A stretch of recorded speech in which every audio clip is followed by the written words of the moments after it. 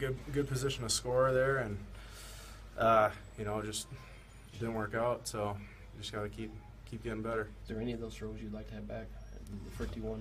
Yeah, I mean, yeah. I can't remember all of them off the top of my head right now, but yeah, I mean, we'll watch the film and get better from it. When you took the lead, did you feel like at that point you got the game? There's no way these guys are going to be able to come back. Not really that. It's just once you take the lead, we're kind of like we need to keep putting points on the board, or else anything can happen. We weren't able to do that, so that's what happens. Mitch, what do you say to David, knowing how tough he's taken this? Yeah, he played hard.